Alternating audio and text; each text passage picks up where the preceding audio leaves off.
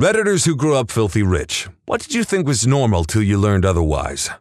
Honestly, it was the little things. I knew we had nicer cars than average, a bigger house, went on more trips, etc., but I thought everyone's refrigerator had wood-paneled cabinet doors. For example, we had a Sub-Zero built-in refrigerator and freezer. The first time I saw a metal fridge, I thought it was weird, and I thought it was even weirder that the fridge and freezer were combined. But then I got really jealous because you could put magnets on it. I also thought everyone had a central vacuum system where you can sweep dirt into a little hole under the cabinets by the floor and it sucks it up.